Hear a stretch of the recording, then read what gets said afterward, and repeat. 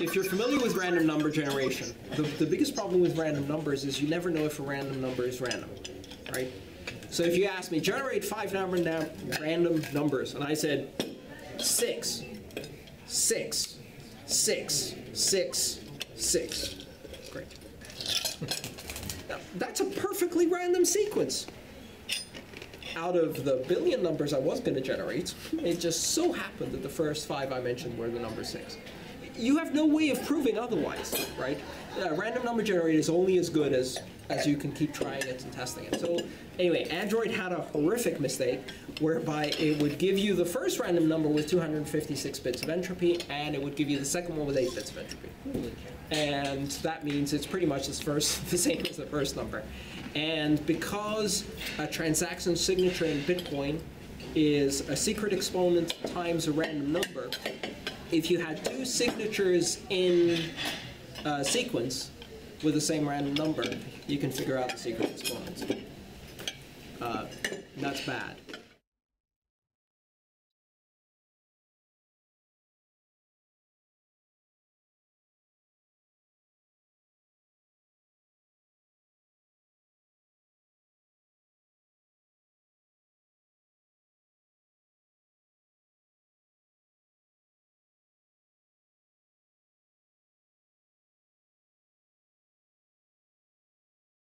Español, English, Deutsch. Normalmente produzco solo videos en inglés y español. Normally I produce only videos in English and Spanish. Normalerweise produziere ich nur Videos en English und Spanish. Pero hoy voy a hacer otra excepción y traducirlo también en alemán. But today I make another exception and translate it into German too. Aber heute werde ich nochmal eine Ausnahme machen und es auch in Deutsch übersetzen. Ya algunas semanas tengo escrito en mi lista de tareas por hacer de traducir el video hashtag BTC4. Now already some weeks ago I have written on my to-do list to translate the video BTC4, hashtag BTC4. Schon seit ein paar Wochen habe ich auf meiner To-Do-Liste geschrieben, den Video BTC4 in Deutsch zu übersetzen.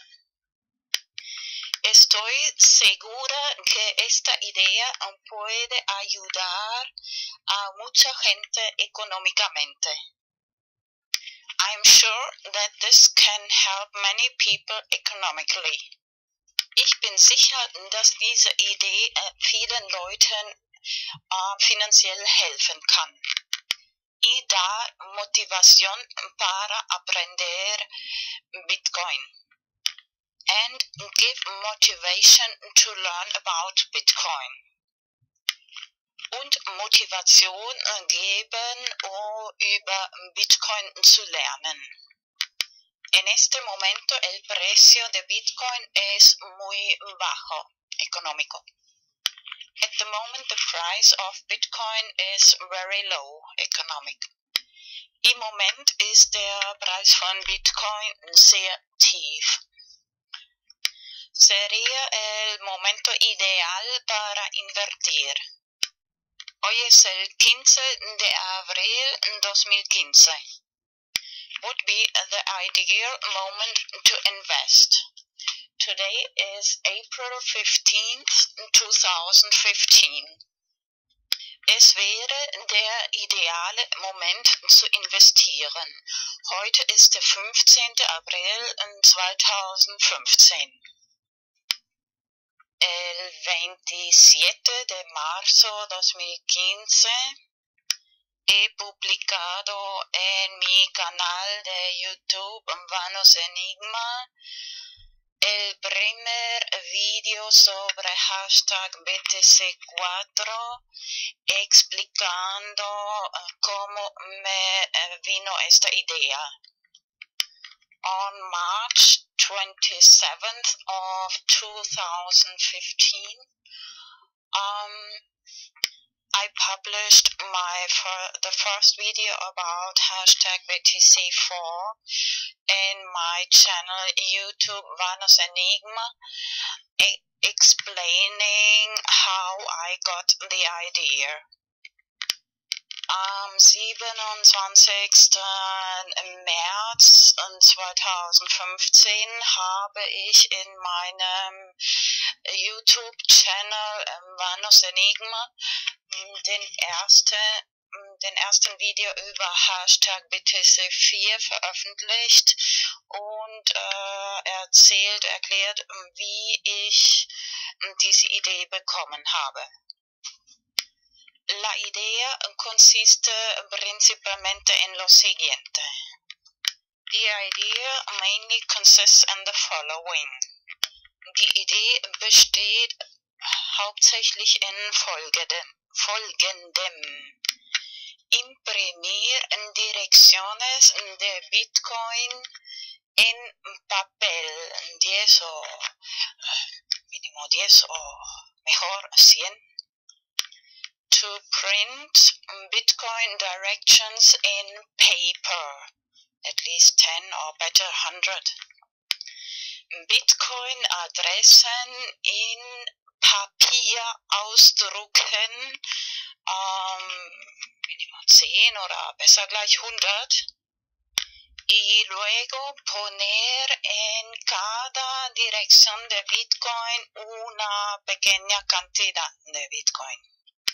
And then put in every Bitcoin direction a little amount of Bitcoin. Und dann in jede Bitcoin-Adresse eine kleine Summe von Bitcoin transferieren.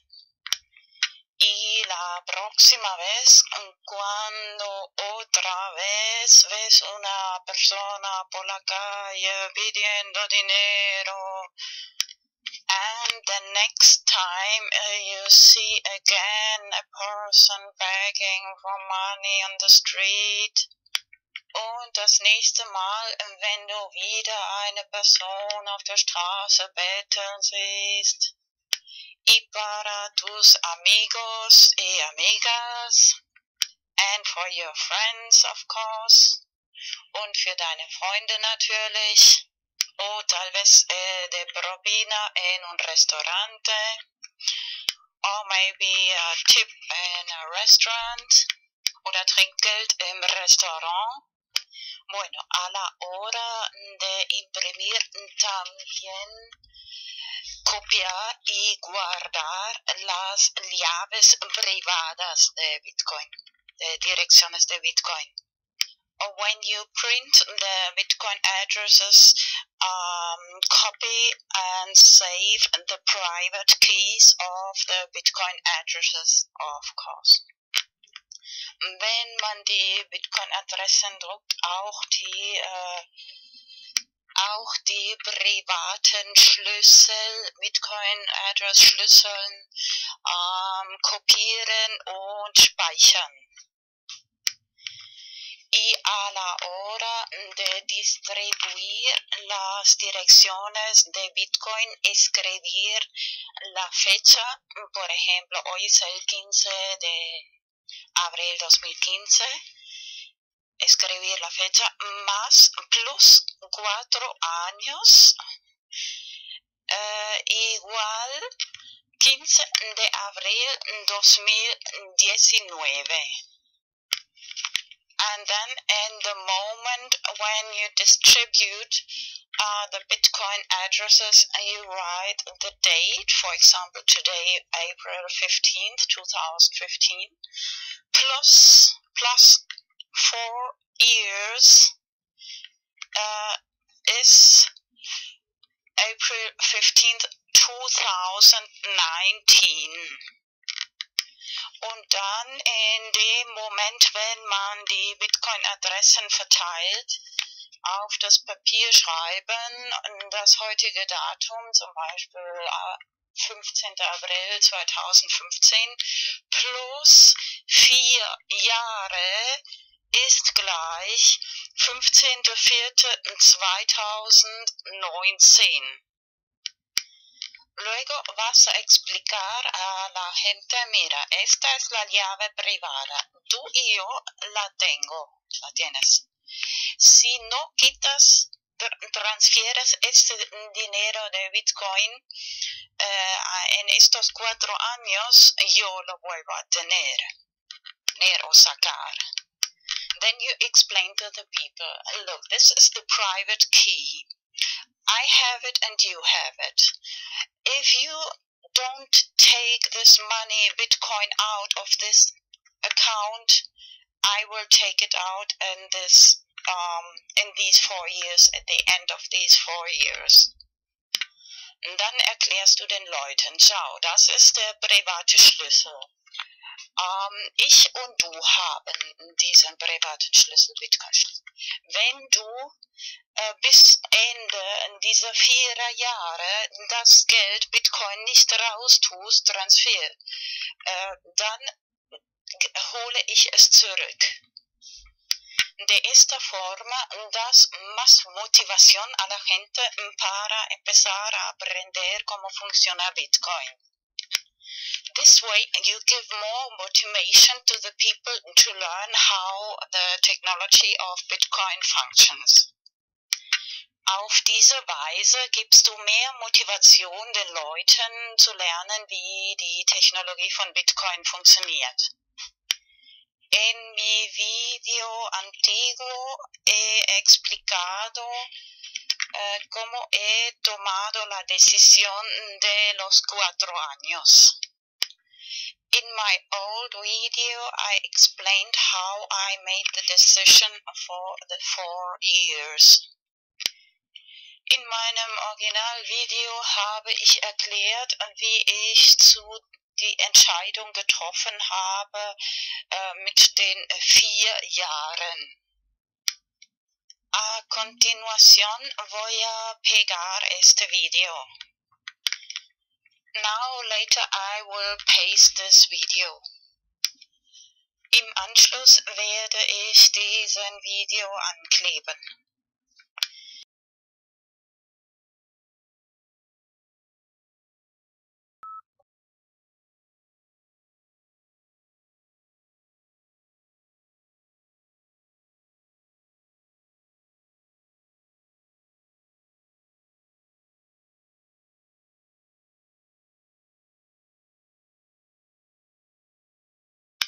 En este momento el precio de Bitcoin es muy económico.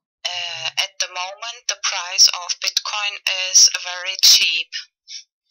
Pero casi todo el mundo tiene muy poco dinero para invertir. But almost everybody has very little money to invest.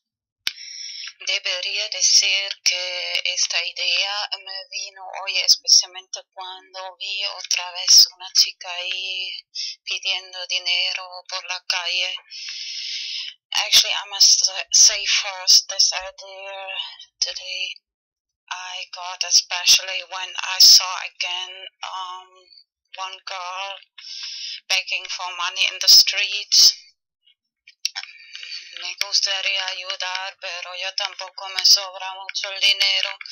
I would really like to help everybody, but I don't have either too much money. And así que me vino la siguiente idea. So I got the following idea. Es más bien un juego. It's rather a game.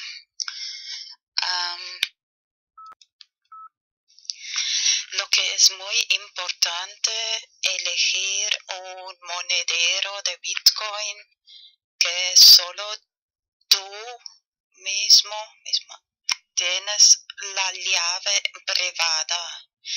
What is very important to choose Bitcoin wallet company which you only possess the private key. For example, blockchain.info. Por ejemplo, la empresa blockchain.info. Luego imprimir en papel la llave privada y también guardarlo tú mismo. Then to print in paper the private key and of course save for yourself that private key. Bueno, ya estamos imprimiendo, imprime por lo menos 10. So now we are already printing, so at least print 10 directions, 10 direcciones. Luego pones algo de Bitcoin, una cantidad, lo que te da la gana en esta dirección. Then you put some Bitcoin, the amount, whatever you want, and that in these directions. Y la próxima vez que sales de casa ya tienes algo que dar a los que están ahí pidiendo por la calle. And the next time you go out of the house, you have already something to give for these people who are begging on the streets. Y por ejemplo, y claro, para tus amigos, amigas, and for your friends, of course. Eso da motivación a la gente para aprender Bitcoin y this gives motivation for the people to learn about Bitcoin. Y la parte del juego consiste en lo siguiente, and the game part consists in the following. Explicas a la gente, mira, esta es la clave privada, que es la clave secreta. You explain to the people, look, this is the private key, which must be secret. And you have it, and me, and explicas, esa persona y yo mismo la tiene. Y antes pensaba en 5 años, pero luego cambié un poco de idea de hasta 4 años. First I thought of 5 years, but then I changed my opinion to 4 years, later explain.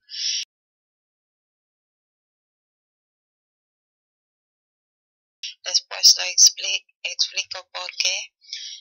Les dices, mira, tienes 4 años para poner esta cantidad de Bitcoin a otra dirección. Si no lo has quitado después de 4 años, yo lo quito.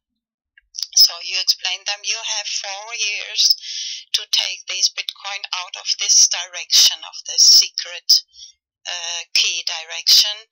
If you don't do it, I do it after these 4 years, so you lose this. It's this part of the game, es la parte del juego.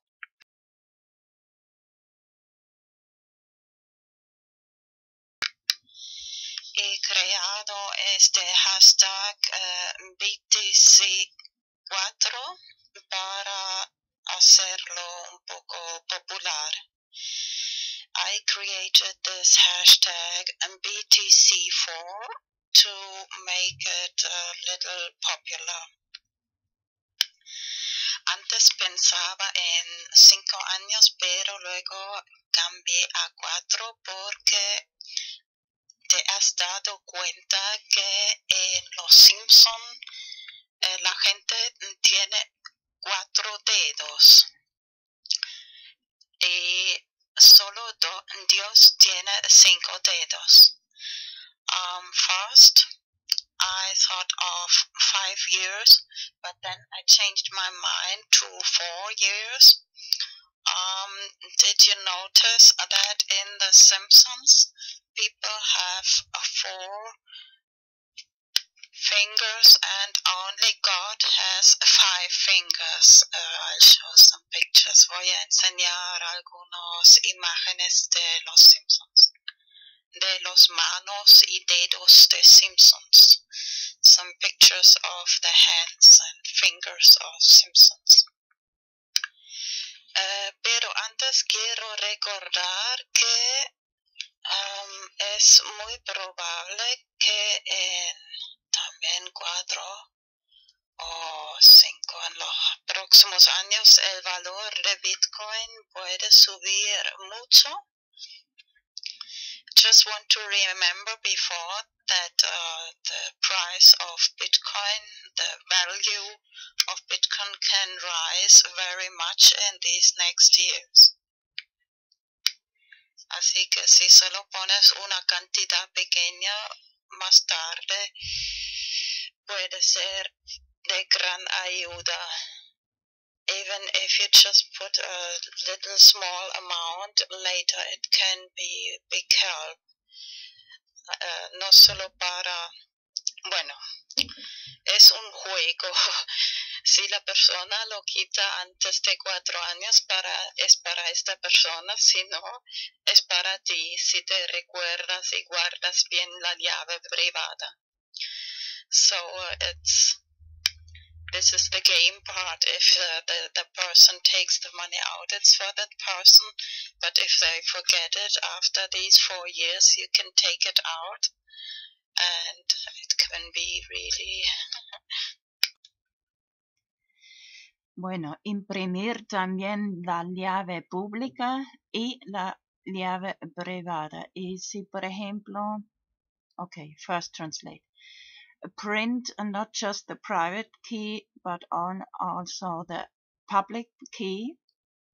Así que si, por ejemplo, explicas a la gente, mira, si alguna persona quiere enviarte Bitcoin, pero tú no tienes ninguna dirección, así que puedes dar esta llave pública a la persona. Mira, muy bien, la llave pública, no la llave secreta.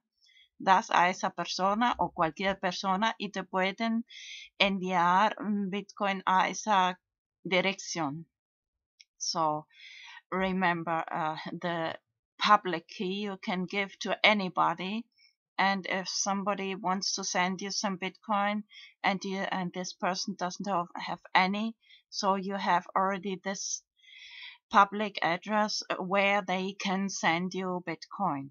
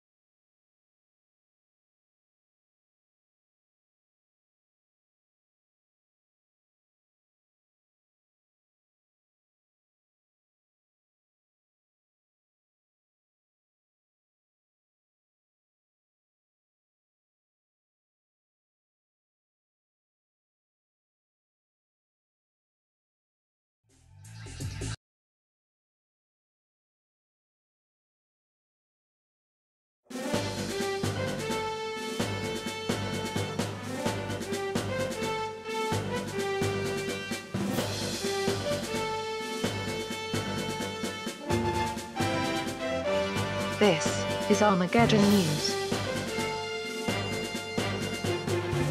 On the agenda today, we discuss the mark of the beast, its connection to worship and trade, what the consequences are of taking it, and its startling links to Islamic scripture. Good day. A former Islamic terrorist named Walid Shubat, who has become a born-again Christian, has discovered a connection between the name of Allah and the 666. He explains that the Greek letters XES, which John wrote in Greek, are actually the Arabic phrase Bismillah, which means, in the name of Allah.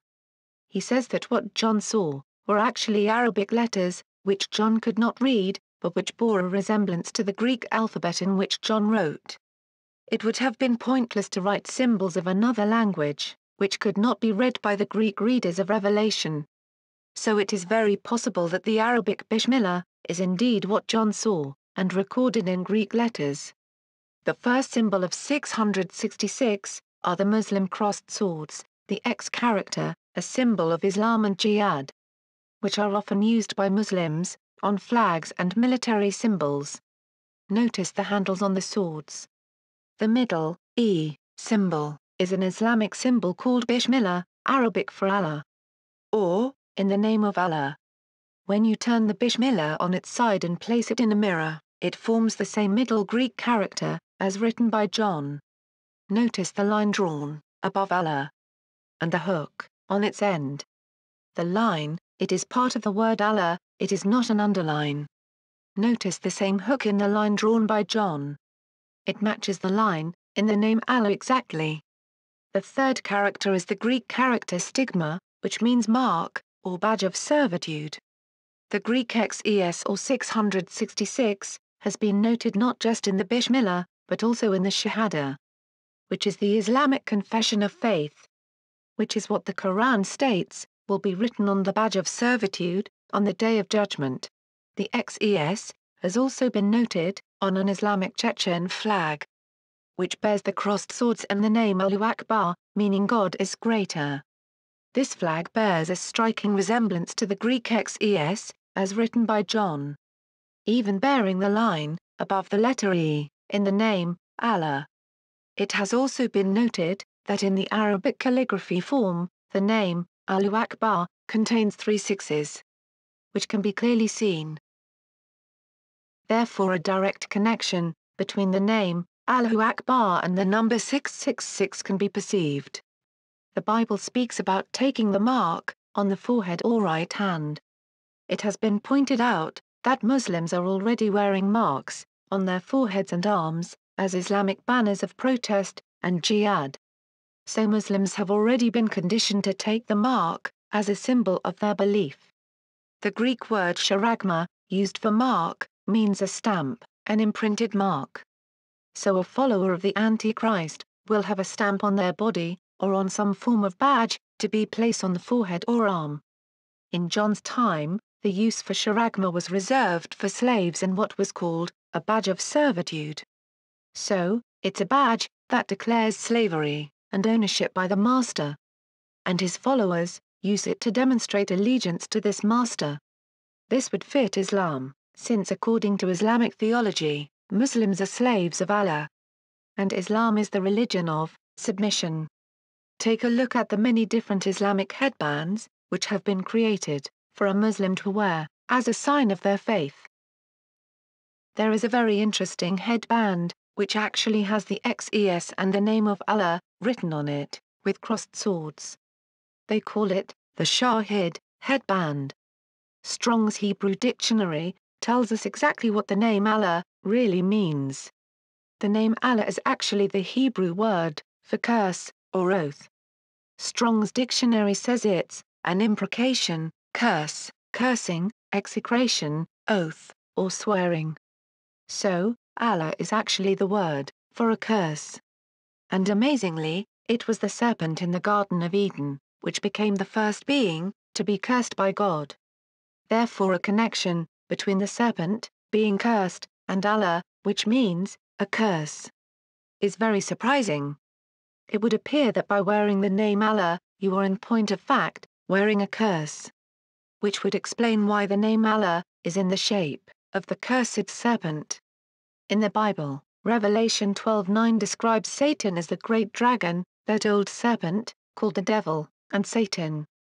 Then the book of Revelation goes on to speak about the great dragon Satan, giving his throne to the Antichrist, and a group of people worshipping the dragon, which has given them this Antichrist king. Revelation 13:4. And they worshipped the dragon which gave power unto the beast, and they worshipped the beast, saying, Who is like unto the beast? Who is able to make war with him?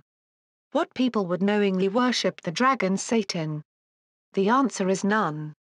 These people have no idea they are actually worshipping Satan. But they are shouting his praises in the streets, because the dragon has given them a king. What type of people would actually stand in the street praising their God for giving them an empire and strong king that no one dare make war against. How do Muslims praise their God? By shouting Allahu Akbar. This is how they worship the dragon Satan. By shouting Allah is great. The Bible doesn't just call Satan the dragon but the great dragon. The great is actually part of the name of Allah. But in the Bible the great is part of the name for the dragon. Even the whore of Babylon who rides the beast has a name written on her head. Mystery Babylon, the Great. A city that thinks she is great. The word for great is Akbar, and is indeed a boast, which only the Muslims cry out. The other meaning of the Hebrew word Allah, or curse, is an oath. A binding oath. As we'll discover later, a binding oath is exactly what Allah requires from his followers. In the Garden of Eden, while speaking to the serpent, God gave us a very profound prophecy concerning the end days. Genesis 3:15 says, I will make you and the woman hate each other. Her offspring and yours will always be enemies. Her offspring will crush your head, and you will bite her offspring's heel. God spoke of hatred between the serpent Satan and the woman Israel. Then he speaks about two seeds. The seed of the woman, and the seed of the serpent. The seed of the woman, whose heel was bitten by the serpent, was the promised Messiah, Jesus Christ, which was crucified having nails driven through his feet, which left him with 2 puncture marks. As if he had been bitten by a serpent. But who is the seed of the serpent? I believe it is speaking about the promised son of the serpent, a false Messiah. To find out who these two opposing races are, we don't have to look very far. We know that the woman is Israel, which gave birth to the Messiah. We only need now look for the race of people, which according to this verse hates Israel, like the serpent does. This race is none other than the Muslims. But wait, God is describing that a seed will come from the serpents. This seed of the serpent is describing the Antichrist, which will come from the people, which Satan has chosen, because of their hatred for Israel. Just like Jesus was the promised seed of the woman, Israel. So Islam is also waiting for Allah to send them a promised Messiah. Called the Imam Mahdi, Islam's 12th Imam. This Mahdi is the seed of the serpent, Allah. And this Mahdi will become the Caliph and King of Islam. Uniting all the divided Islamic lands, which were given a deadly head wound when the Caliph of the Ottoman Empire was dissolved, causing their empire to break up. This Caliph will unite the Islamic lands, and will restore the office of the Caliph, which the Bible describes as the deadly head wound being healed. And all the Islamic world will wander after the beast. He will also be the one to wage war against Jesus Christ in the Battle of Armageddon. A startling connection between the mark of the beast and Islamic belief about the last days has been discovered. Amazingly, and in keeping perfectly with what the Bible predicted so long ago, regarding the beast and his mark, the badge of servitude is in fact an Islamic commandment from Muhammad himself, who said, Allah will save a man from my nation, above all creation on Judgment Day. In front of him will be laid 99 registers for his sins. Every register is as long as the eye can see. Then he is asked, do you deny any of these? Then he says, no, O Lord. Then he is asked, do you have any excuse? He responds, no Lord. Then he is told, you have but one good deed, and there will be no condemnation for you today. A badge is brought forth. Scrolled across it are the words, no God but Allah, and Muhammad is his messenger. Then he asked to bring forth his deeds. He asks, O Lord, what is this badge that is with these registers? He is told, you will receive no condemnation. The deeds are put on one hand, and the badge in the other. Then the registers will float, and the badge will outweigh the registers. Tirmidhi 26:39. The badge of servitude is the Islamic counterfeit of Jesus Christ, which Muhammad claimed would pardon the wearer of all their sins on Judgment Day. To sum it up, the name of the beast, along with variations of the name of Allah, will be made compulsory as a sign of submission on the right arm or forehead. Islam is submission and allegiance to a foreign god. The badge being spoken of by Muhammad is the Shahada, which is blasphemous, and is worn by Muslims as a badge on the foreheads. The Shahada is the Muslim declaration of belief. It states, "There is no God but Allah, and Muhammad is the messenger of Allah." If this Shahada is part of the mark of the beast, those who take it will be forever denying Jesus as the Son of God, and sealing themselves to Islam, which is the only religion which actually denies Jesus was the Son of God in its scriptures. The Bible mentions this as one of the prerequisites of the Antichrist and his followers, that he will deny Jesus as the Son of God. 1 John 2:22 says, "Who is the liar, but he who denies that Jesus is the Christ? He is the Antichrist, who denies the Father and the Son." Denying that Jesus is the Son of Father God is a Muslim belief. They state it is blasphemous that God could have had a son. So wearing any mark or badge of Islam would be to officially deny Jesus Christ, the only hope of salvation. These things meet the biblical requirements for the mark of the beast. The only thing left to be instituted is the official government mark, issued by the Islamic Empire. A mark without which no one will be able to buy or sell unless they have shown allegiance to Islam. There will be no hope of salvation for those who take that mark. Even the part of the Bible that predicted the beast will mark the foreheads is in the Quran and the Hadith. Al-Ard, literally the beast of the earth, is an Islamic version of the account of the beast of the earth in Revelation 13:11. But unlike the Bible, in which the beast is evil, the Quran gives him a holy mission to revive Islam and mark the foreheads of all true Muslim believers. According to Islamic tradition, the beast emerges in the last days. The Quran states, "And when the word is fulfilled concerning them, we shall bring forth a beast of the earth to speak unto them." Because mankind had not faith in our revelations, Quran 27:82. The Prophet of Islam declared, "The first signs that will come is the rising of the sun from the place of his setting, and emergence of the beast upon the people.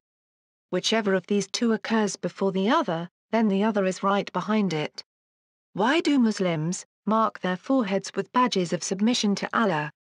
It comes from their belief that the end days are near. Their Quran states, "The task of the beast will be to distinguish the believers from the non-believers." With Prophet Moses' staff, the beast will draw a line on the forehead of every Muslim believer, whereby his face will become bright and luminous, and with a ring of Solomon. It will seal the nose of every non-believer, whereby his whole face will become black.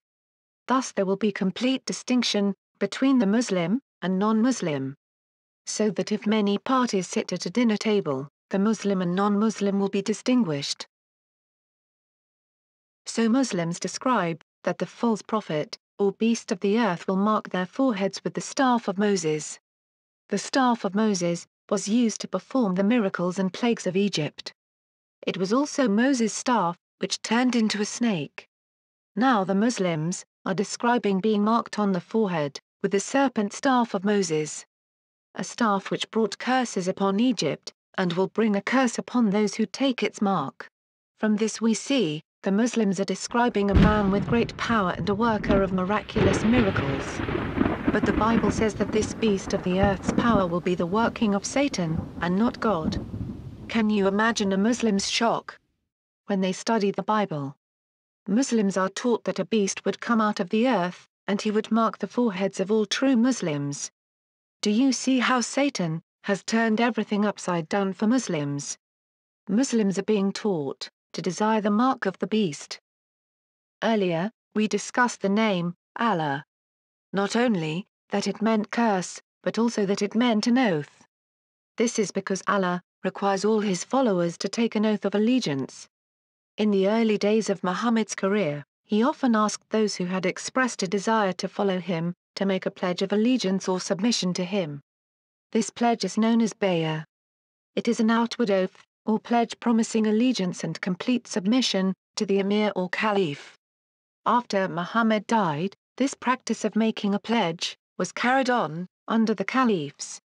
The Muslims would make a pledge of allegiance to the caliph, and likewise the caliph would make a pledge of allegiance to Allah, to rule strictly according to Islamic law. Many Islamists including Adnan Oktar often speak about the restoration of the Islamic Caliphate in the Middle East. They also mention the Pledge of Allegiance or bay'ah.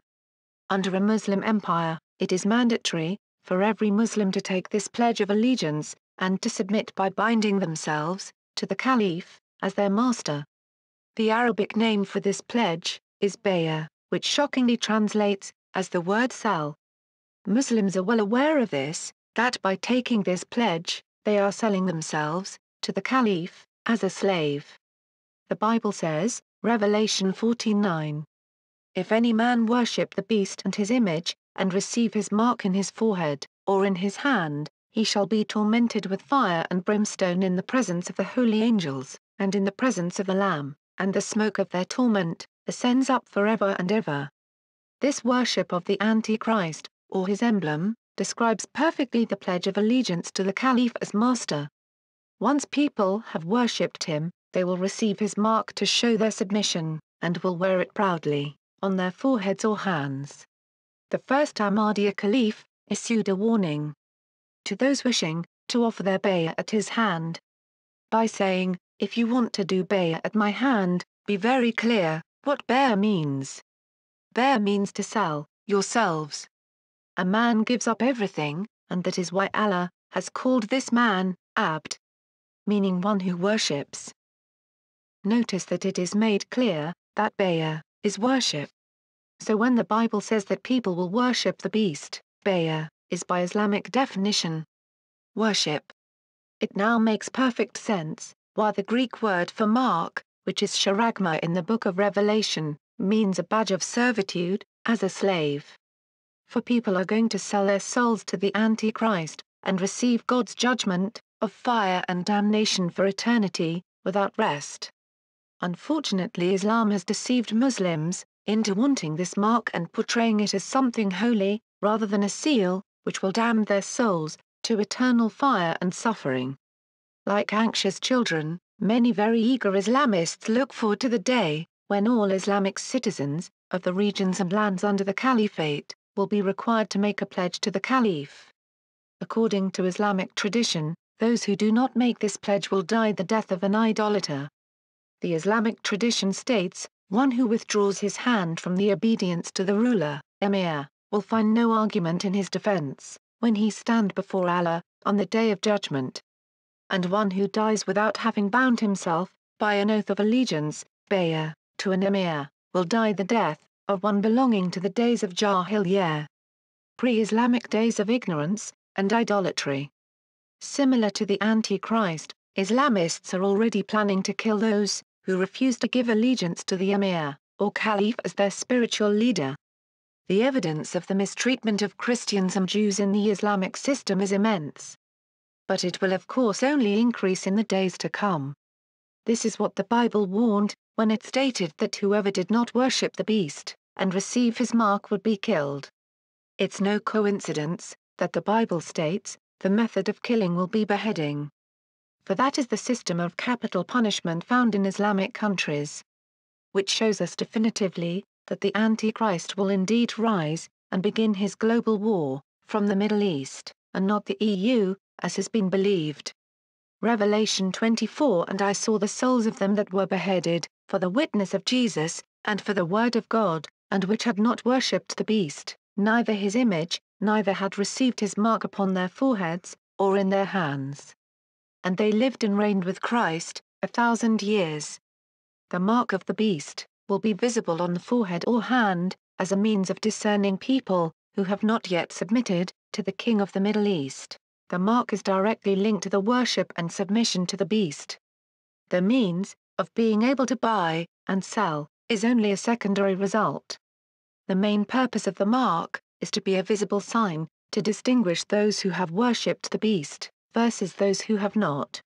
The worship of the beast and the mark go hand in hand. As soon as people have worshipped, they will receive the mark of their submission. Seeing that the Antichrist's empire will be Islamic, he will enforce a law that, Without the mark, people will not be allowed to buy or sell. So if you went to a grocery store, and the cashier didn't see the mark on your forehead or hand, showing that you submitted to the beast and his empire, the cashier would not be allowed to take your money. The book of Revelation does not say that money will not exist, only that buying and selling would be prohibited without the mark. God is concerned with the worship and submission to the beast, and the sealing of oneself with the name of a false god.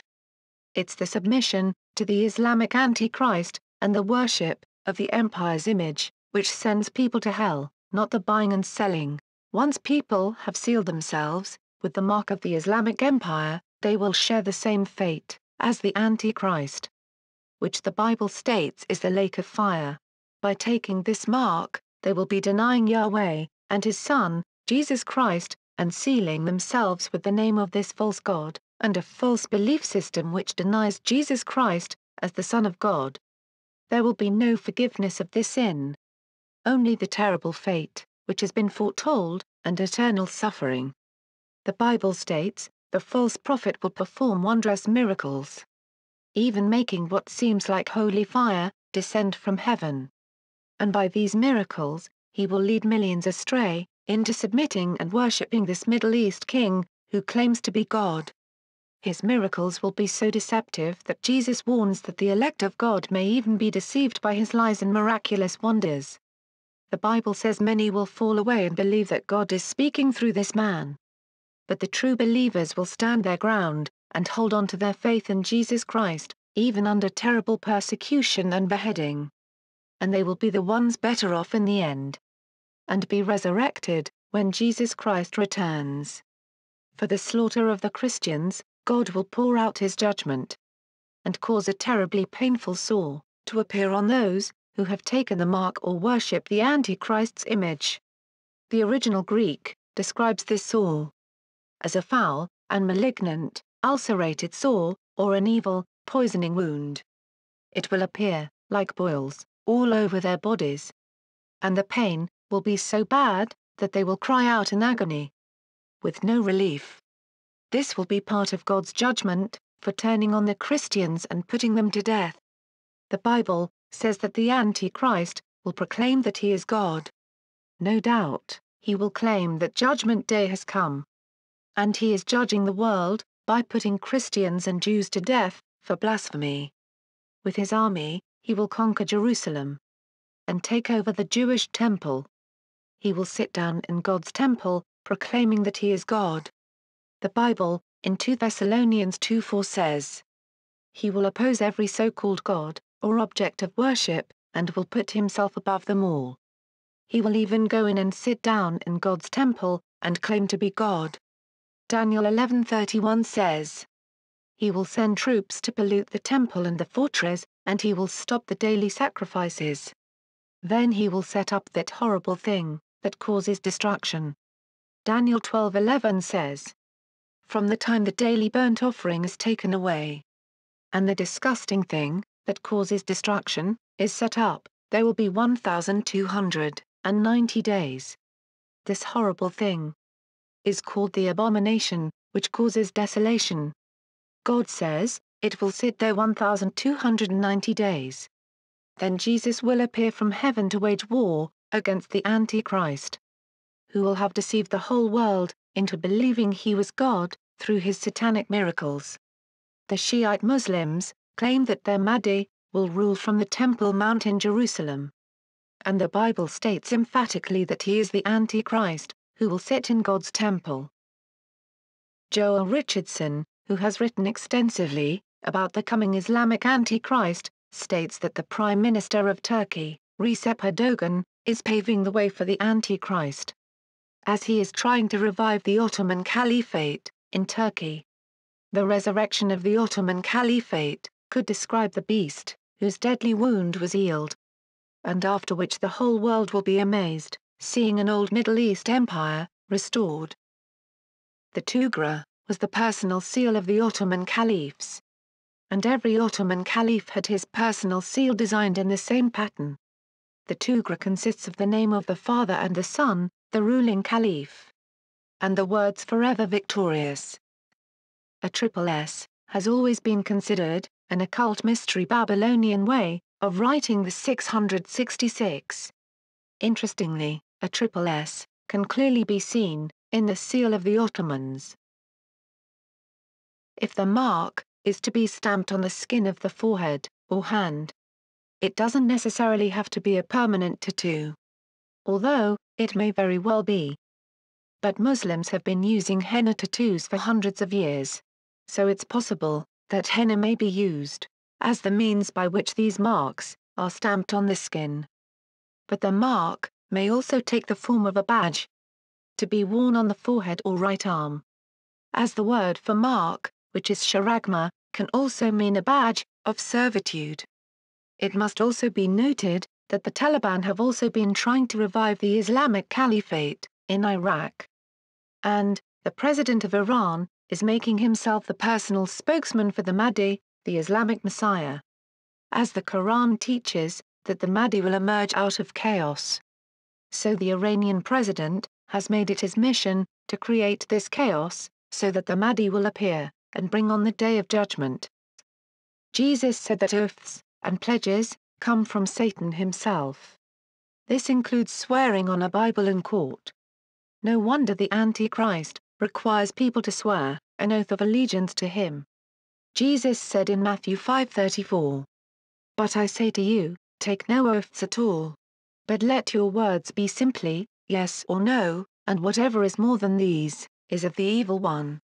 So to recap, do not take the bay'ah, the oath of allegiance to the Mahdi or Caliph who claims to be God, and utters blasphemies against Jesus Christ, even denying him as the Son of God. Do not take the mark of his empire, as a stamp on your forehead or hand, or wear his mark, as a badge on your forehead or right arm. And do not worship the image which he sets up, even though it speaks, and you may be put to death, or imprisoned, because of your refusal to bow to it. Rather believe in God's only begotten Son, Jesus Christ, who died on the cross for your sins. Call upon his name, and you shall be saved. Only Jesus has the power to save. His name is the only one in all the world that can save anyone. For the original name of Jesus, in Hebrew, is Yeshua, which means salvation. And salvation is found in no other. So cry out to God today, in the name of his Son Yeshua. Believe in what he did for you on the cross, and you shall be saved. John 3:16. For God so loved the world, that he gave his only begotten Son, that whoever believes in him should not perish, but have everlasting life. Please pray this prayer today. Father God, I believe that you sent your Son, Jesus Christ, to die on the cross for my sins. I believe that he died, and was resurrected, and is coming back to judge the living and the dead. Father, I repent. Please forgive me of all my sins. Come into my heart, and make me your child. In the name of your Son, Jesus Christ. Amen. If you have said this prayer, you are now a child of God. Please go and find a born-again Christian church, where you can have fellowship with other believers. Thank you for listening. Please see our other broadcasts on the end days. This program has no copyright and may be distributed freely.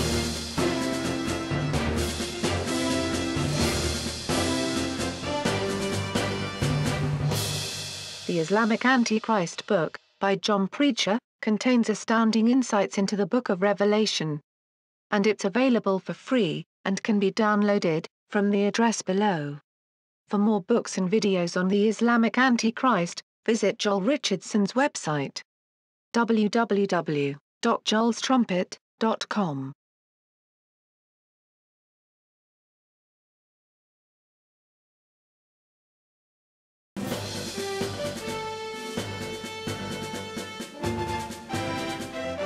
This is Armageddon News. In this broadcast, we'll discover the ancient mark of Satan's kingdom. We'll find out who Babylon the Great really is. And we'll discover why Turkey will be the seat of the Antichrist. Good day. Many have long speculated on who Babylon the Great really is. Rome has been the prime candidate for many, as well as New York. But neither of these is the true Babylon. The Bible tells us that this Babylon is a mystery to the world, but the Bible declares plainly exactly where Mystery Babylon is located. It's not the original Babylon in Iraq. But yet its practices are identical to Babylon's. The Babylonian religious system revolved around the worship of the heavens. The sun, moon and stars. The crescent and star symbol is the very key, not only to who Mystery Babylon is, but also to the identity of the beast. The crescent and star is known to be the symbol of Islam. But these ancient and demonic symbols were also the very symbols of Baal Hammon. Baal, the ancient Mesopotamian false god mentioned in the Bible, who was worshipped together with Ashtaroth, the star goddess. These symbols go all the way back to Nimrod and Semiramis. Semiramis was the wife of Nimrod, but she was also his mother. This disgusting harlot started all the false religions of the world. When God changed the people's languages and they stopped building Nimrod's Tower of Babel, this cult of Nimrod and Semiramis continued to spread into those divided nations, most of which have a god and goddess as the basis of their false religion, which began with Nimrod and Semiramis. Their cult went from one empire to the next. In Egypt, they were called Osiris and Isis. In Assyria, Ashur and Ishtar. In Babylon, Bel and Belit.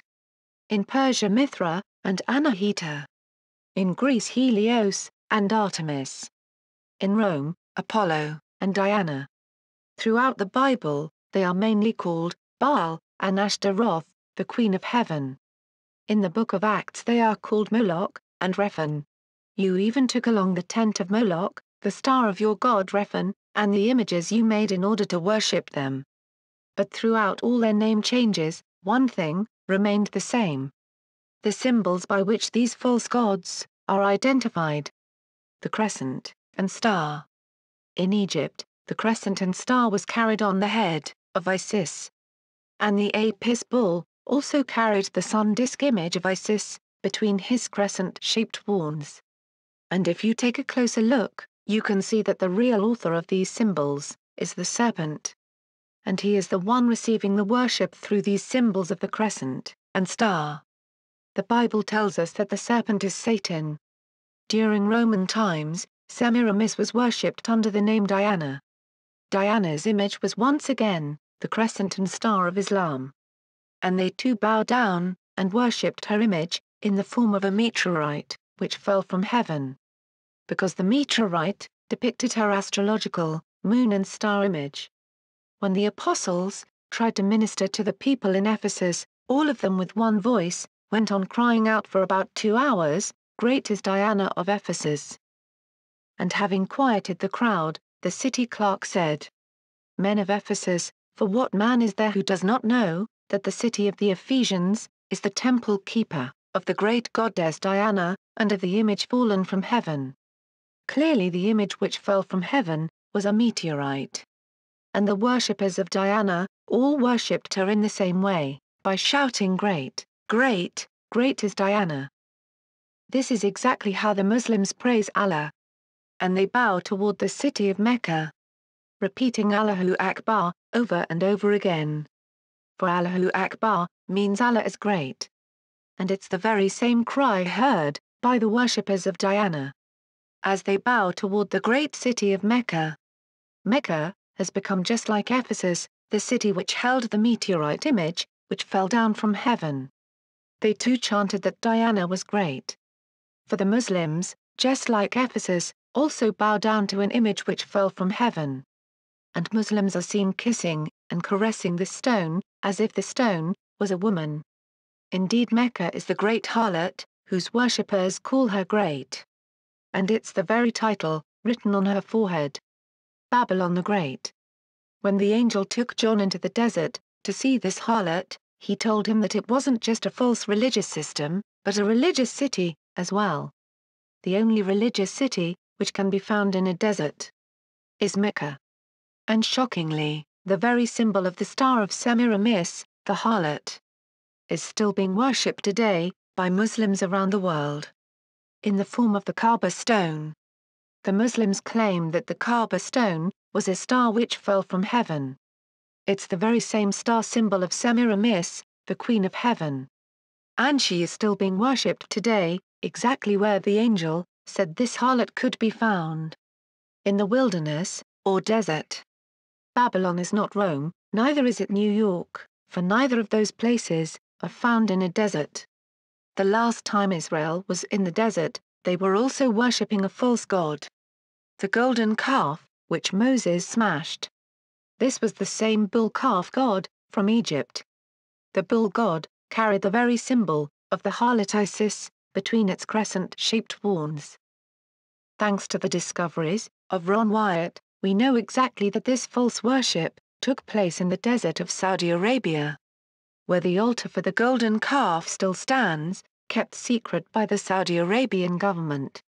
The very same country and desert, where the Jews were worshipping this golden calf beast, and star symbol of the harlot, is the same country and desert, in which we find the city of Mecca. Mecca has become the global center of moon and star worship. The exact same religion of ancient Babylon. Before Islam, Mecca was a city dedicated to many false gods. The false goddess, Alat, was the wife of Allah. Alat was the moon goddess, and fertility goddess Semiramis, which Satan has used from the beginning.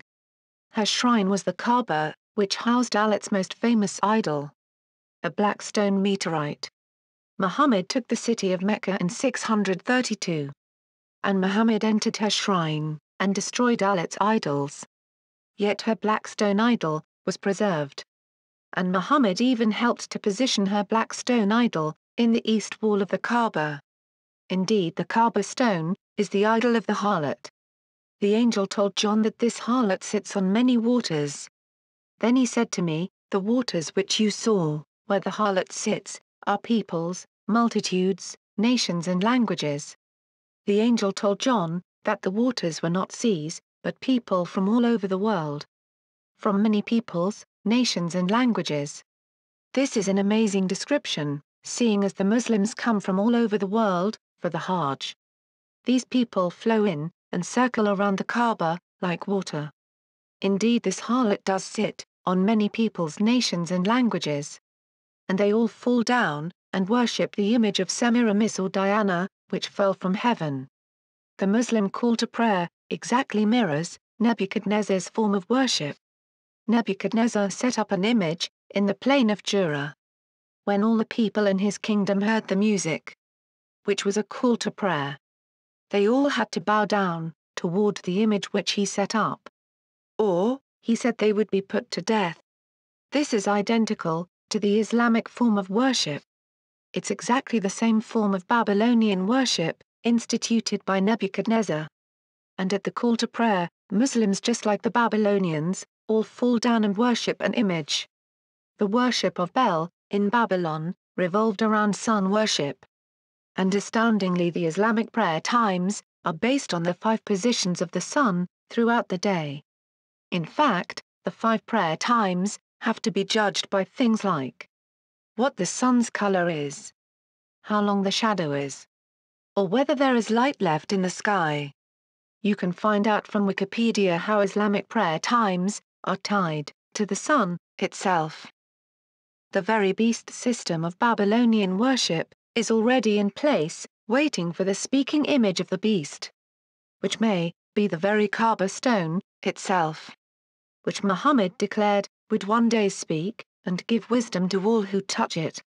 Very few people have connected the dots to Islam. Those who refuse to bow toward the Islamic beast's image, when the call from the minarets is heard throughout the Islamic Empire, will be put to death. Just like they were under Nebuchadnezzar. In Babylon, they worshipped the sun god through the magic square. And the Babylonian priests wore these sun seal amulets as seals of protection from the gods themselves. They believed that the numbers 1 to 36 represented the 36 constellations, which were also gods. And the total of all the numbers equaled 666, which also represented the sun god, which was their king.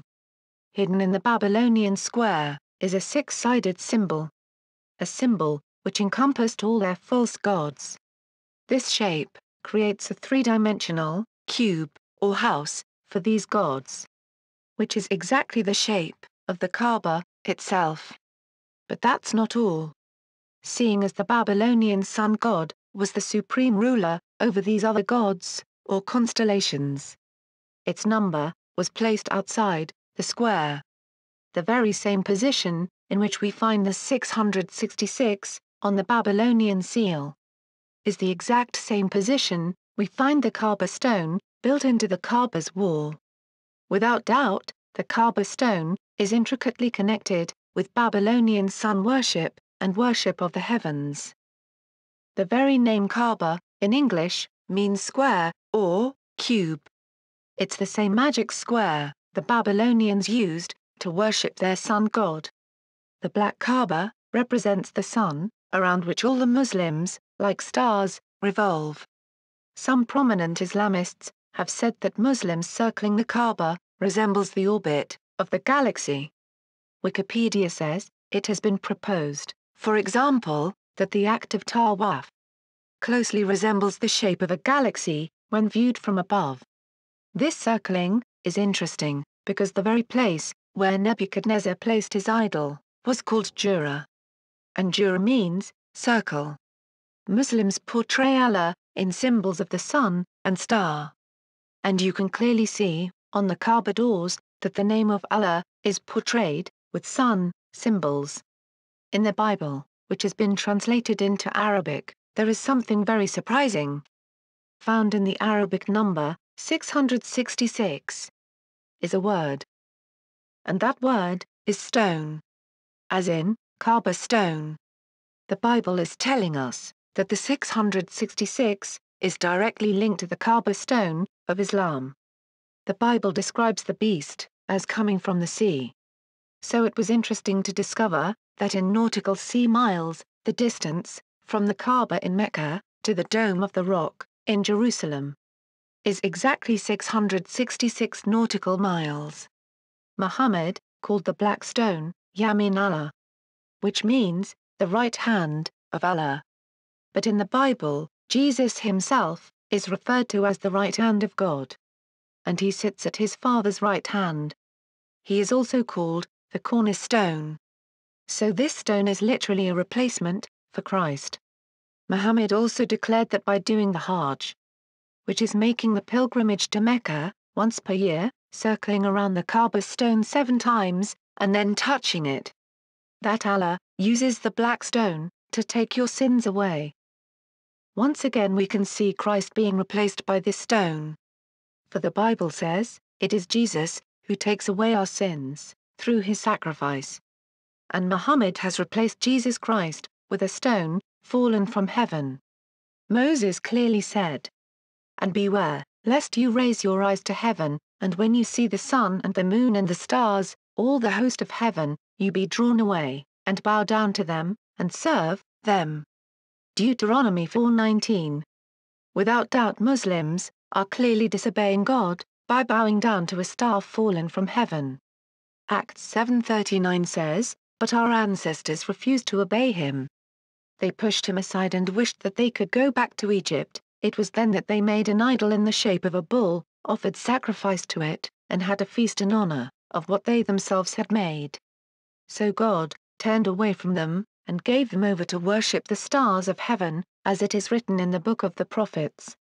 God says he will turn away from those who worship the host of heaven. For this has been the religion of the heathen throughout the generations of the world. And it's also the very religion of Islam." The angel told John that the religious city of Babylon had a name written on her forehead. Babylon the Great, the mother of harlots and of the abominations of the earth. The very name of Mecca means mother of all settlements. Indeed, Mecca is the mother of Islamic cities around the world. And the abominations of Baal, which top all her Islamic mosques. And she is mother of Islamic terrorism, and responsible for the deaths of Christians slaughtered in the Middle East and around the world. Revelation 17:6 says, "And I saw the woman drunk with the blood of the saints, and with the blood of the martyrs, of Jesus." This false religion is drunk with the blood of jihad. For she advances her religion by slaughter. But the main reason she is called mother is because she is the biggest, false religion, in the world. She is the mother of all false religions.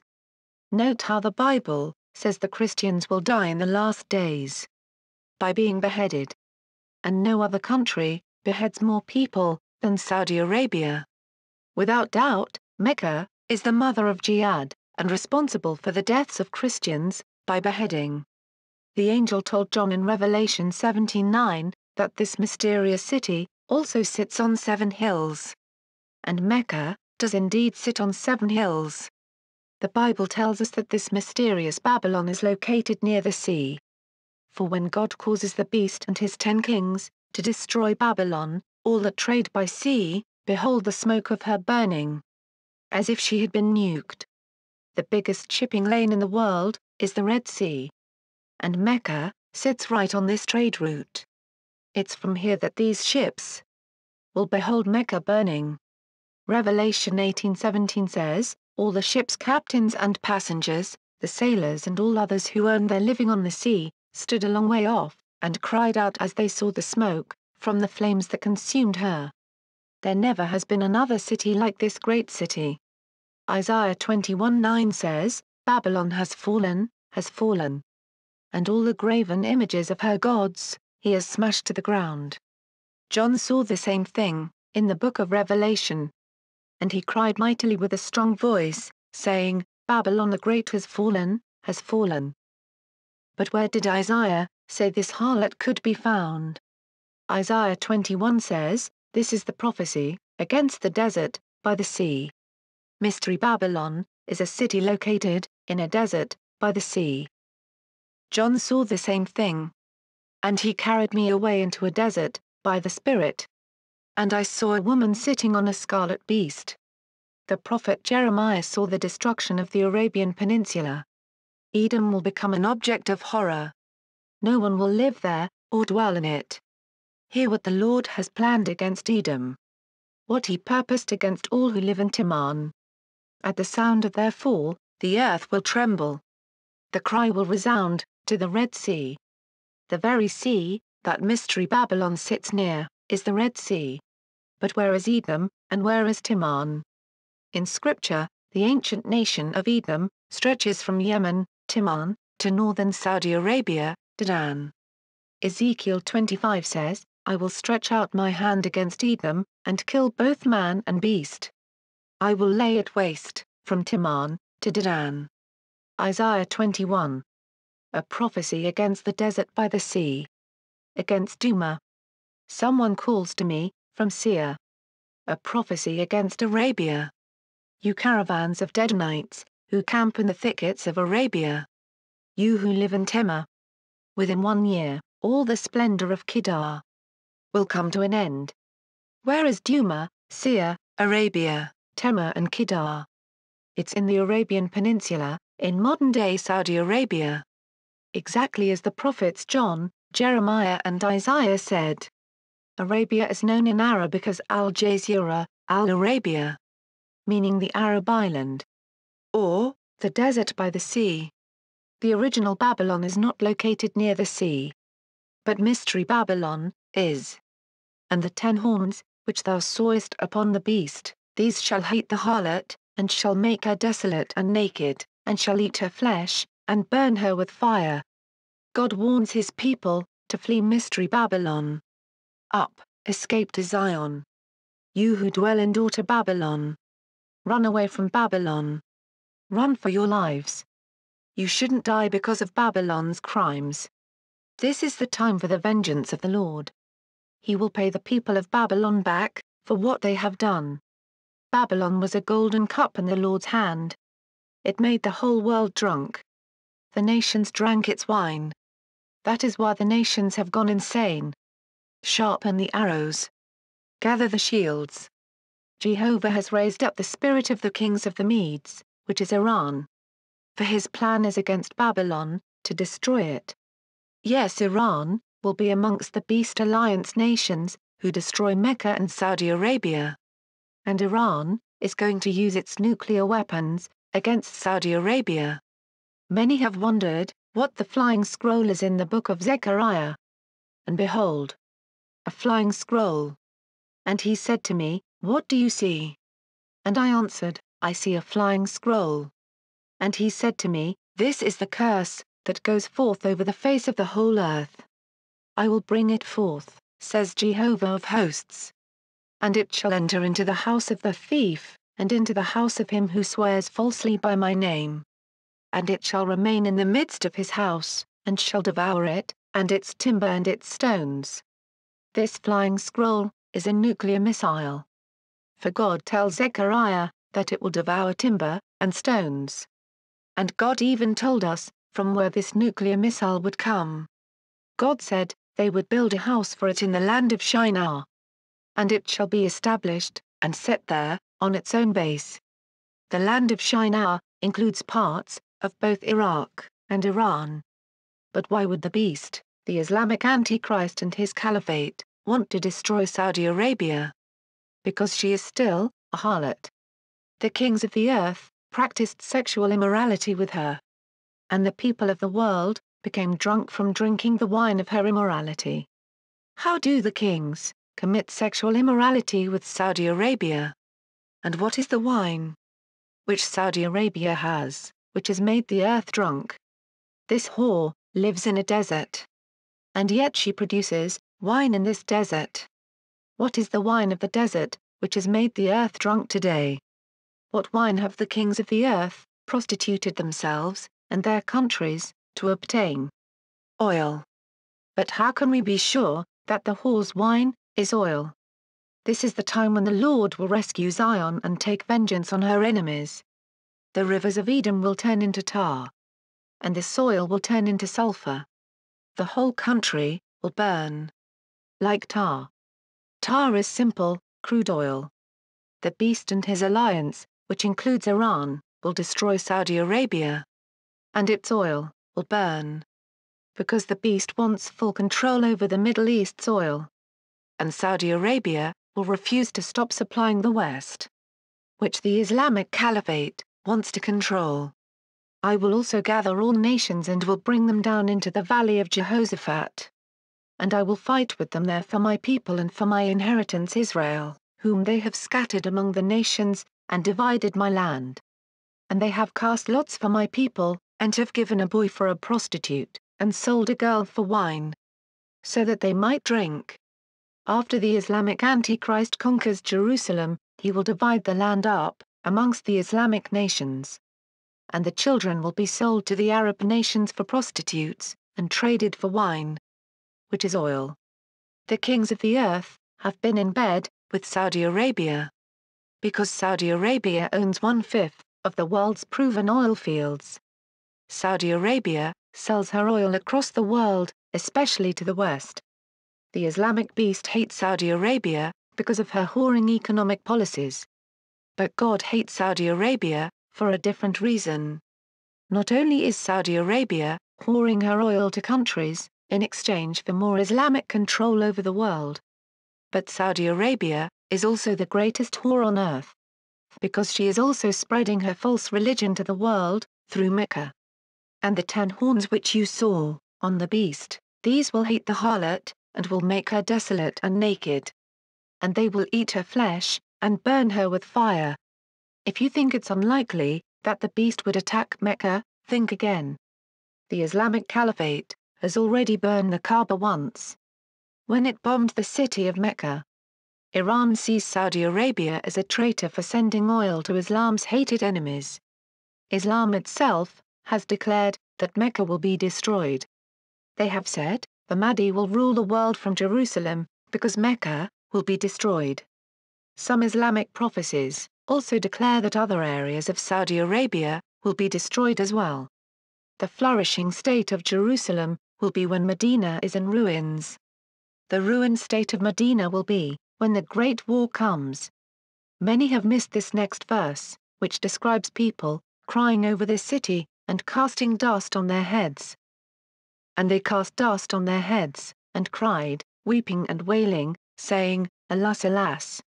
That great city! When last did you see a Westerner, casting dust on their heads, in anguish? It's not a Western custom. But it's still, an Arab Middle East custom. To cast dust on one's head in anguish. And Babylon shall be as when God overthrew Sodom and Gomorrah. It shall never be inhabited forever, nor shall it be lived in, from generation to generation. Nor shall the Arabian pitch his tent there. Nor shall the shepherds make their flocks lie down there. Why would the Arabian be pitching his tent in the Vatican? Or in New York? The scriptures are clear. Babylon is in Saudi Arabia, that is where the Arabian pitches his tent, and where the flocks lie down. Mystery Babylon is a city of slavery. The merchants of the earth will weep and mourn over her because no one buys their cargoes anymore, human beings, sold for slaves. Saudi Arabia has been condemned by numerous human rights groups for its horrific treatment of an imported foreign labor force. Saudi Arabia is also the home of one of the largest sex slavery trades in the world. The harlot believes that no one can see her atrocious behavior. She boasts of seeing no sorrow. In her heart she boasts, I sit enthroned as queen. I'm not a widow. I will see no sorrow. Saudi Arabia tries to hide the terrible conditions of the lower class, and attempts to cover up the abominable sex trade, and to conceal the decadent lifestyles of the rich oil barons who control Saudi Arabia. Saudi Arabia is renowned for the unparalleled decadence of the ruling class, while her workforce slaves away in terrible conditions. And she spends money like a queen, according to scripture. Merchandise of gold and silver, precious stones and pearls, fine linen and purple, silk and scarlet, every kind of citron wood, every kind of object of ivory, every kind of object of most precious wood, bronze, iron, and marble. And cinnamon and incense, perfume and frankincense, wine and oil, fine flour and wheat, cattle and sheep, horses and chariots, and bodies and souls of men. The harlot Babylon is a big importer and a massive consumer. Saudi Arabia imports these exact same goods. Saudi Arabia is famous for its gold and jewelry markets. Mecca and its suburbs import everything because their entire country is a desert. The lustful, oil countries of the world have made Saudi Arabia rich beyond her wildest dreams. And she is decked with gold and precious jewels. And Mecca is the city that sits as a queen upon the heart of the Beast Empire, which is the Islamic Caliphate. Soon the Beast Empire will be revived. And the Islamic Antichrist will proclaim that he is the true Messiah, and Mahdi. And the false prophet will perform miracles to deceive many. And these miracles will falsely claim Islam to be the one true religion. And that following the Mahdi will bring peace, money and joy to the world. And people will flock to see the miracles being done by Islam. Jesus warns people not to go out to the desert to see the so-called Messiah. If you are told that the Messiah is out in the desert, don't go there. Matthew 24:26. The desert Jesus was likely referring to is Mecca. And Jesus warns his people not to go to this desert to see this false Messiah. Jesus also said that there would be false wonders being done in Jerusalem by false prophets. A false prophet is someone who points to a false Messiah. Indeed, there will be many Muslims trying to deceive even the elect Christians into following the Mahdi. And there will be great signs performed by Satan when this Mahdi is revealed.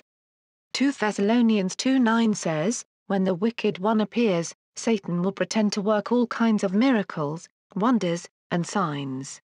Lost people will be fooled by his evil deeds. They could be saved, but they will refuse to love the truth and accept it. So God will make sure that they are fooled into believing a lie. God says these people will be deceived by these miracles of Satan because they refuse to love the truth and accept it. But what is the truth? It's that God became flesh, born of a woman, and suffered and died on the cross, for our sins. And was raised again from the dead. But the Islamic Antichrist and false prophet will preach the exact opposite of the Bible. And it will be a great delusion and a lie, and this lie will be attended by the signs and miracles of Satan. And people will be drawn to Islam. You have been warned. Mystery Babylon is the mother of all cults. Now we know that Babylon is Mecca. And the beast is the coming revived Islamic Caliphate, and its king. The Book of Daniel tells us the story behind the little horn Antichrist, and the area from which he arises. Daniel describes the conquest of King Darius, in Persia, by Alexander the Great. The Grecian kingdom is described as a goat. And the Persian kingdom the ram. A goat came rushing out of the west, moving so fast that his feet didn't touch the ground. He had one prominent horn between his eyes. He came toward the ram, which I had seen standing beside the river, and rushed at him with all his force. I watched him attack the ram. He was so angry that he smashed into him and broke the two horns. The ram had no strength to resist. He was thrown to the ground and trampled on, and there was no one who could save him. Alexander the Great conquered Persia and King Darius. The goat grew more and more arrogant, but at the height of his power, his horn was broken. In its place 4 prominent horns came up, each pointing in a different direction. At the height of Alexander's conquest, he suddenly died. And his 4 generals divided his goat empire between themselves. The Bible then describes the little horn Antichrist, coming from one of the parts of Alexander's divided kingdom. Out of one of these 4 horns, grew a little horn, whose power extended toward the south and the east and toward the Promised Land. It grew strong enough to attack the army of heaven. These were the divisions of Alexander's kingdom, and it's only from one of these divisions which the Antichrist can appear. He cannot come from Rome, or America. Because the Bible clearly says that he comes out of one of the 4 horns, which represent the divided kingdom of Alexander. And Alexander's 4 generals never extended their kingdoms further than the Middle East. And the farthest northern part was Greece. Daniel chapter 11 narrows the area even more by calling the Antichrist the king of the north. The king of the north was the Seleucus kingdom, which included Turkey, Syria, Iraq and Iran. And it's this area we should be watching for the Antichrist to appear. Let's discover where the Bible says the seat of the beast is located. The Bible even tells us which country to watch for the revival of the beast. It's Turkey. And it's the very country which is now stepping forward, trying to revive the Ottoman Empire. Calling it the Neo-Ottoman Order. Turkey is positioning itself as a peace mediator in the Middle East. Israel will sign the 7-year peace agreement with Turkey and put their trust in Turkey, relying on them for security in the Middle East. But they will literally be signing a covenant with the Antichrist himself, who will be mediating this peace deal between Israel and many other Muslim nations. The Bible calls this a covenant with death, and clearly tells us that Israel will rely on the Turkish Antichrist until he attacks them.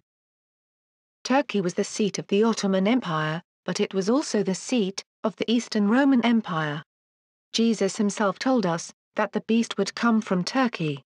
And to the angel of the church in Pergamos, which is in Turkey, write: He who has the sharp sword with 2 edges, says these things.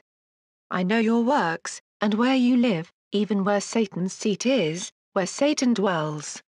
Jesus is telling us, not only that Satan dwells in Turkey Pergamos, but that his very seat of power is in Turkey, not Rome. Turkey was the Eastern Roman Empire. Rome moved its capital to Constantinople. It's from there which we should expect to see the prince, who comes mediating a peace deal with Israel. Now let's compare the next verse, where Satan gives that very same seat to the beast. And the beast which I saw was like unto a leopard, and his feet were as the feet of a bear, and his mouth as the mouth of a lion. and the dragon gave him his power, and his seat, and great authority. Did you catch that? Where did Jesus say the seat of Satan was? Pergamos, Turkey. This is the very same seat of power that Satan gives to the Antichrist beast. The Antichrist's seat is in Turkey. The book of Daniel calls him the little horn. Surprisingly, Istanbul, which was the very capital of both the Roman and Ottoman Empire, is shaped just like a little horn. And its very name is the Golden Horn. The Bible describes the beast having had 7 heads, which describe the kings and their kingdoms. These were Egypt, Assyria, Babylon, Persia, Greece, Rome. And the Ottoman Empire became the 7th head. The angel said that the 7 heads were 7 kings. Because unless the king of the empire falls, the kingdom remains alive. So when Rome fell, did the Roman Empire fall? No, it moved its king and capital to Turkey. And that kingly line continued right up until it was defeated by the Ottoman Empire. Then Rome and its king fell. The Ottoman Empire is the missing 7th head of a beast. And it has come and gone, without people even realizing it was there. And yet it clearly left its mark on Jerusalem. For the Ottoman Empire is the same empire which rebuilt Jerusalem as it stands today. But how do we know that the Ottoman Empire was the 7th head? Well, from the time of Egypt, right up until 1923, and the end of the Ottoman Empire, there has been an unbroken line of empires or heads ruling the Middle East. The Beast Empire has been alive from Egypt to the Ottoman Empire. But where is the beast now? It's dead. And it's dead because it was only given 7 heads. And the last empire, which was the Ottoman Empire, was given a deadly wound, which killed the whole beast. And there was no empire to take its place. So it died. And it descended into the bottomless pit. Wikipedia says, the empire fought against the Allies in the First World War. And at the end of the war, it was partitioned by the Allies. The Bible says the head of the beast was wounded to death by the sword. The sword, which cut into the beast's 7th and final head, was World War I. And that same sword, of the Allied nations, divided up, or cut up, the Ottoman Empire into the Middle East countries we have today. The Bible says, and I saw one of his heads, as it were wounded to death. And his deadly wound was healed. And all the world wondered after the beast. But its deadly wound will be healed when the 7th head of the Ottoman Empire comes back to life as an 8th empire. And it will ascend from the bottomless pit, and its wound will be healed when all the divided Ottoman nations are reunited under Turkey. These are the 10 horns the Bible speaks of, which are on the beast. These will hand over their power to the Turkish beast, which was ruled by the Caliph, the successor of Muhammad. According to Wikipedia, the name Caliph is translated from the Arabic word khalifa, meaning successor or substitute. Muslims often say the Caliph is the substitute for Muhammad. But in the Quran, it is used to establish Adam's role as representative of God on earth. Did you catch that?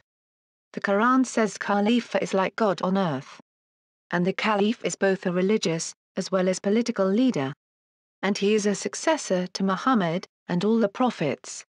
So not only does Caliph mean replacement for God on earth, but the Caliph is also the substitute for Muhammad and all the prophets. Muslims claim that Jesus was just one of their prophets. So the very seat the Caliph holds is not only as God on earth but substitute for Jesus as well. Amazingly, the word Antichrist does not only mean against Christ, but substitute for Christ as well. The title of Caliph matches this description perfectly. There is a reason why Satan's seat is in Turkey. It's because the Garden of Eden was located there. Remember, Adam and Eve were the rulers of this world until they forfeited their seat to Satan. And Satan will give that very seat of Adam to the Islamic Antichrist. Son of man, take up a lamentation upon the king of Tyrus, and say unto him, Thus saith the Lord God, Thou sealest up the sum, full of wisdom, and perfect, in beauty. Thou hast been in Eden, the garden of God. God is telling us not only that Satan is in Eden, but so is the Antichrist. And Eden is in Turkey. Remember, Jesus said, just as it was in the days of Noah, so it will be in the days of the Son of Man. Guess where the Ark of Noah was located? In Turkey. Turkey is indeed the place to watch. The very color of Turkey's flag is like a scarlet beast. And as we've discussed, the crescent and star is the very symbol Satan has chosen to depict himself down through the ages, through false gods. Satan's chosen king will rise from an alliance of Arab nations which include Turkey, Iraq and Iran. The reason why the beast is described as a mixture of animals, of lion, bear and leopard, is firstly because it denotes the three old empires, which unite to form this beast. These were Babylon the lion, Persia the bear and Greece, which included Turkey the leopard. But this mixture also describes the Arabs themselves and their kingdom. Not only did John see the harlot in the desert of Saudi Arabia, but he also saw the beast, which was upholding her. There is a very good reason why the beast was sitting in the Arabian desert, and why it was described as a mixed animal. Because God was describing the people of the kingdom itself. The Arabs take their name from Arabia itself. The name Arabia, in Hebrew is Ereb, meaning a mixture, or mixed people, or mixed company. The Arabs are known as the mixed people because they are a mixture of all the races in the Middle East. Amazingly, God was describing the Arab race itself as a mixed beast. Also in the book of Daniel, God describes the kingdom of the Antichrist as a mixture of iron and clay. And the Hebrew word used to describe this mixed kingdom is the very word, Arab, which is the Hebrew word for mixed. Daniel literally said, the kingdom of the Antichrist would be an Arab kingdom. The Bible describes another figure, called the false prophet. He will likely be seen as a religious leader. He is described as having lamb's horns. The Bible says he will rise from the earth or land, which is in contrast to the beast, who rises from the sea, of Islamic nations. The opposite of the sea is the earth. And the earth is actually a reference to the land of Israel. So this second kingdom will rise from the conquered parts of Israel and Jerusalem, which is why it's described as having two lambs' horns. And it's possible that this false prophet will be Jewish, and may even claim to be Jesus Christ. And he will do false wonders, like bring fire from heaven, which will deceive both Jews and Muslims. And this false prophet will point to the Islamic Antichrist, declaring him the true Messiah. And this false prophet will deceive all into submitting to the Caliph and his empire. And he will tell those in the Middle East to set up an image to honor the revived Islamic empire. And it deceives those dwelling on the earth because of the miracles which were given to it to do before the beast, saying to those dwelling on the earth that they should make an image to the beast who had the wound by a sword and lived. The Bible doesn't tell us what form this image will take, but it will be built to honor the revived Islamic empire. And the false prophet will enable it to speak. The Bible warns that if any bow down to this image of the Islamic empire, they will be cast into hell forever with the Antichrist. The number 666 can be found in the very seal of the Ottoman caliphs themselves. Their seal is called the Tugra. It contains both a Hebrew and a Greek number 666. The Hebrew 666 consists of the letter Vav, repeated 3 times. And right on top of the Hebrew is found a Greek number 666, which is the letter Stigma, again repeated 3 times. Sometimes the caliphs use a pseudonym next to their name, like Al-Ghazi, meaning the warrior.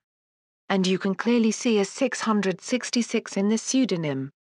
Indeed, the name of the caliph, written in the Tugra, may very well be the mark of the beast. For it contains both the name of a man and his number, and also the mark of his empire, the crescent and star. The Bible compares the Antichrist to a star fallen from heaven. like Lucifer, who fell, and like the very Kaaba stone itself, fallen from heaven. Isaiah 14:12 says, "How you are fallen from the heavens, Lucifer, O shining star, son of the morning. How you are cut down to the ground, you who weakened the nations." The very image of Lucifer is the star, fallen from heaven. And the Islamic Antichrist will use a star symbol as a representation of himself. Which is why we find the name of the Caliph in the sun symbol. Because the 666 was a representation of the sun god. And we know from our studies that the sun god is really the serpent, Satan. And by putting the Caliph's name in the sun, or star, Satan is declaring the Caliph to be the 666. So now you know, the Ottoman crest is totally satanic. For the crescent and star has been Satan's personal symbol throughout all of his 7 kingdoms. And it's the very star and crescent symbol found on the Egyptian golden calf, which was worshipped by the apostate Jews in the desert. And now this crescent and star symbol of the serpent Satan has become the very symbol of the Islamic Empire. The very seal of every Turkish president is the 8-pointed star, which is the very same star used by Alexander the Great. It's no wonder God calls the Turkish Antichrist a star fallen from heaven. For that is his very seal. The Greek 666, which is chi, psi, stigma, has also been found in the Bismillah, which is the name of Allah. And it's also been found again in the Shahada, which is the Islamic confession of faith, which is worn as a badge on the foreheads by Muslims. The Bible tells of the terrible fate for those who take the Islamic Antichrist's mark. Whoever worships the beast and its image, and receives a mark on his forehead, or his hand, will drink the wine of God's wrath, which has been poured unmixed into the cup of his anger. He will be tortured with fire and sulfur in the presence of the holy angels and the Lamb. The smoke from their torture goes up forever and ever. There is no rest day or night for those who worship the beast and its image, or for anyone who receives the mark of its name. So to recap, do not bow down to the Caliph, nor swear any oaths of allegiance to him. Do not take the mark of his name as a stamp on your forehead or hand, or wear his mark as a badge on your forehead or right arm. And do not worship the image which he sets up, even though it speaks, and you may be put to death or imprisoned because of your refusal to bow to it. Rather believe in God's only begotten Son, Jesus Christ, who died on the cross for your sins. Call upon his name, and you shall be saved. Only Jesus has the power to save. His name is the only one in all the world that can save anyone. And salvation is found in no other. So cry out to God today. Ask him to forgive you of all your sins. And believe in what he did for you on the cross, and you shall be saved. John 3:16. For God so loved the world, that he gave his only begotten Son, that whosoever believes in him should not perish, but have everlasting life. Please pray this prayer today. Father God, I believe that you sent your Son, Jesus Christ, to die on the cross for my sins. I believe that he died and was resurrected and is coming back to judge the living and the dead. Father, I repent. Please forgive me of all my sins. Come into my heart and make me your child. In the name of your Son, Jesus Christ. Amen. If you have said this prayer and decided to turn from your life of sin and follow Jesus Christ, then you have become a child of God. Please go and find a born-again Christian church where you can have fellowship with other believers. Thank you for listening.